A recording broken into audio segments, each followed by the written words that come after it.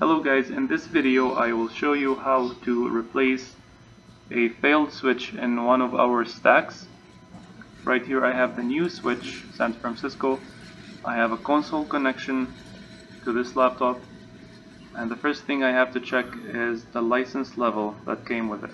It is running LAN based license level, and right here our stack is running IP based license level, and the iOS software of 16.6.2.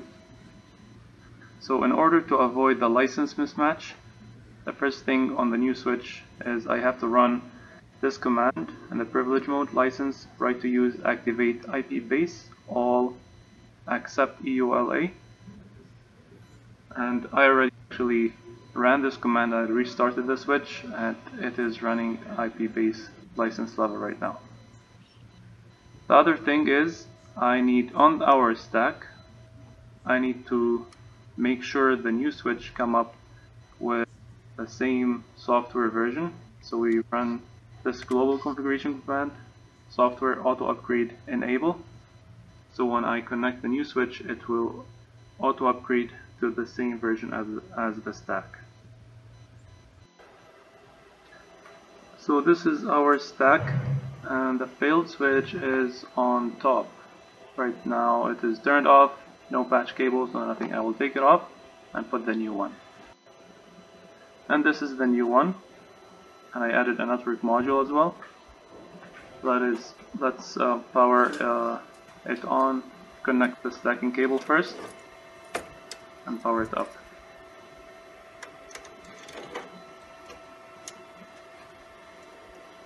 Tighten the screws really good.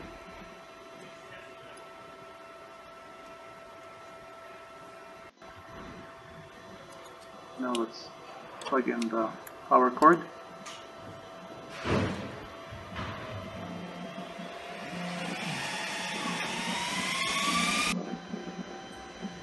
Here on the console I can see this message: stack port 1 on switch 1 is up.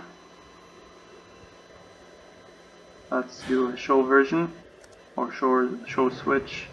I can see switch number 1 joined the stack.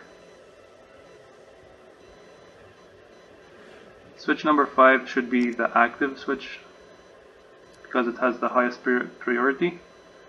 It will be fixed after a restart.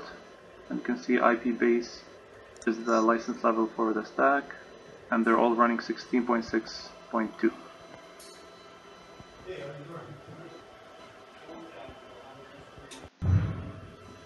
I did a restart for this stack.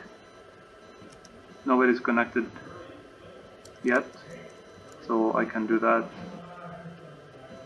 no problem. Show switch, it will show you the active is the one with the highest priority. Thank you guys for watching.